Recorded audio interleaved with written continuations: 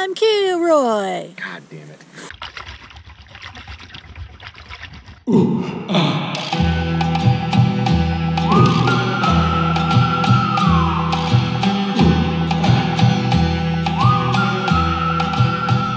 Howdy y'all, it is time to talk some kayak mods again. I'm excited about this one because Anchor Wizard setup is awesome. I really like this on this boat, and one of the best things about the way that I've got this set up is it doesn't put pressure on the gunnels, and man, it makes the Anchor Wizard so much easier to use.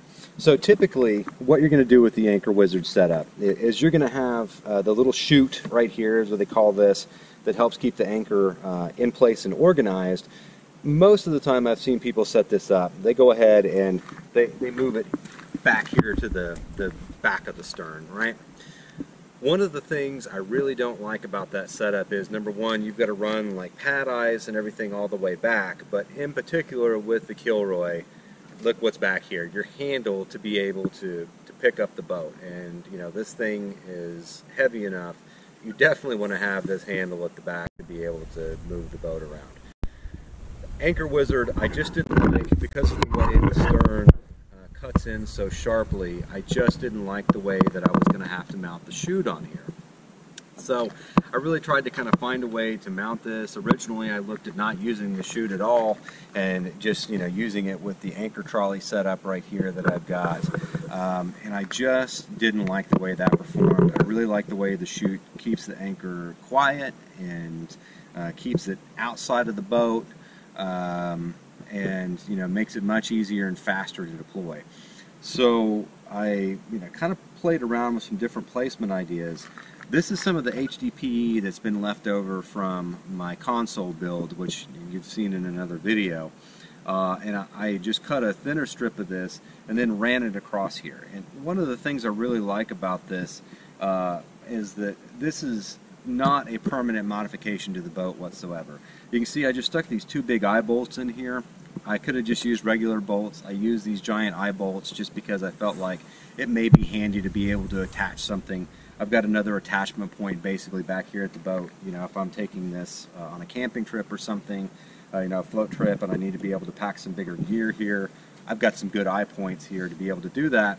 And where I've got these placed, there's actually already holes that were drilled in this like back cockpit section of the gunnel.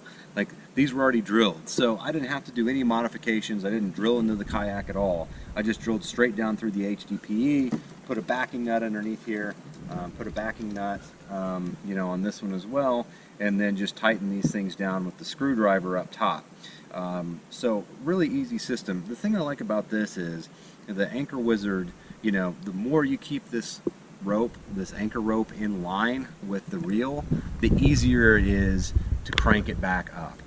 When you're having to like run it through a series of eyelets and kind of change that angle of force through, you know, those eyelets, it ends up really adding additional drag when you're trying to haul an anchor up.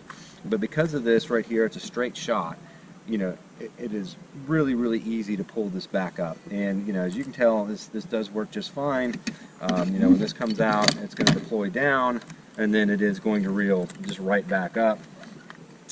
One of the things too that I do like about how this system sets up, as opposed to having it either like way up at the you know, bow of the boat or at the stern, is that if I need to, from a seated position, I can reach back. If something goes wrong with the anchor line for some reason, it's easy for me to reach back and adjust it at the anchor point.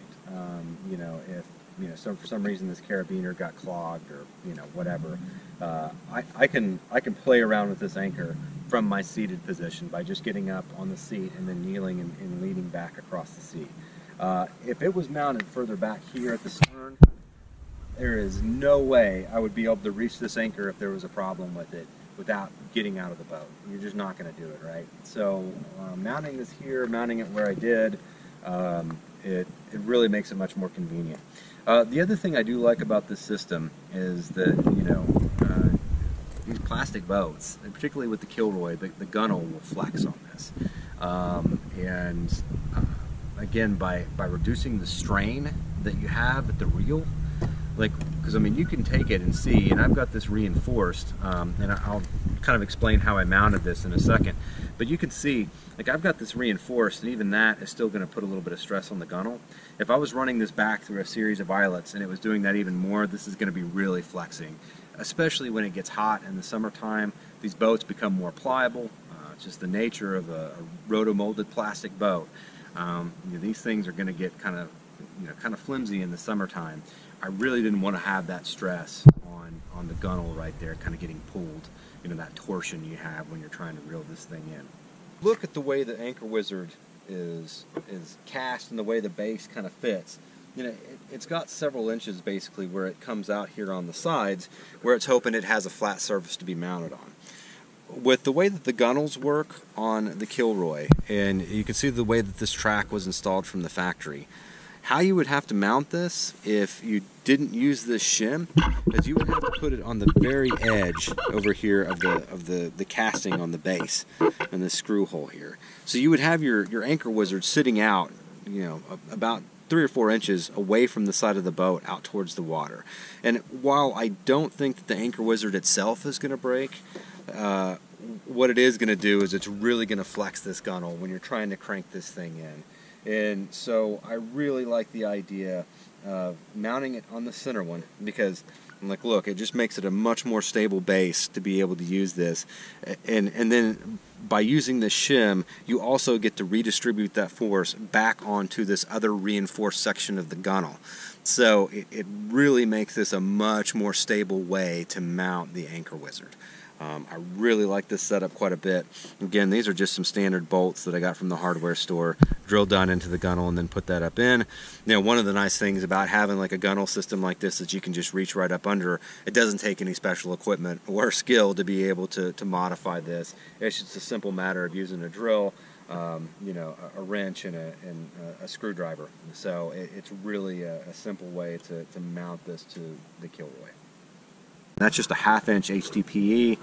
You know, if you have another material that's a 1/2 inch thick, you can also make it out of that. I would just really like the HDPE because, of course, it's not going to rot or deteriorate, and it was the perfect height for this job. So this is an update to my prior video. I've done an additional modification to this, and I want to show you real quick what that is. And I have essentially wanted to create a slight angle of decline on the Anchor Wizard chute, and basically just to allow the Anchor Wizard to deploy a little more freely, so it's kind of always at a downward angle. So as soon as you release that handle for the Anchor Wizard and start introducing that play in the line, it just wants to shoot straight down. I've also found that it makes it a little bit easier when the chute is back and is down in that vertical position. This allows it to kind of pull up and then get on that angle better, so it makes it a little bit smoother release and makes it smoother on retrieval as well. And what I've done is I've just gotten some of the plastic shims, super cheap little plastic shims that you can get from Lowe's or Home Depot, any of those places. And you know, you can see I've just drilled just straight down into the chute like I would normally, but I just drilled down through those composite shims. And you can see right there on the shims, I've got 2 of them I've got one essentially that I've broken in half, or cut in half, and then snapped up underneath there. And like I say, that does put it on a slight angle of decline. So, you know, when you release the Anchor Wizard and then pull it back up, it just makes it a little bit smoother. You know, I think one of the things I'm going to do too, and looking at this anchor line, I've had this Anchor Wizard now for about 2 or 3 years.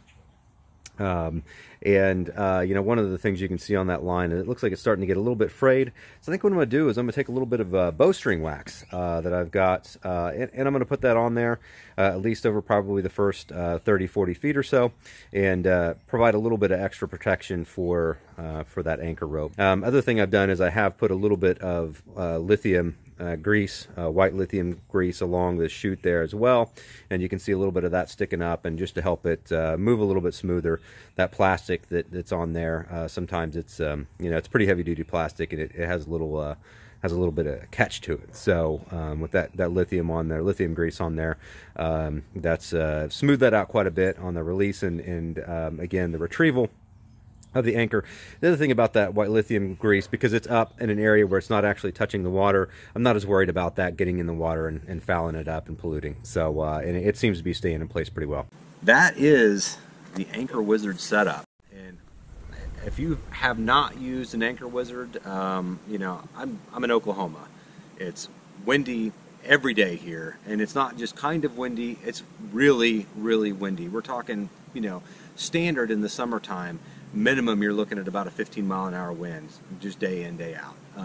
It is, you know, like a miracle when we have a day when the wind is 5 miles an hour or less. Some parts of the country, I guess you get those days frequently. That's not our fortune here in Oklahoma. So you've got to have a way to keep yourself stationary. For me, I really like the Anchor Wizard a lot for that. As opposed to like a mud stick or some of the other options that you have, like the micro power pole. You know, this is 140 bucks, I think. You know, it costs nothing to mount. The anchor is cheap. I think these are, you know, 9-10 bucks. It's literally a fraction of the price you're going to spend on a micro power pole.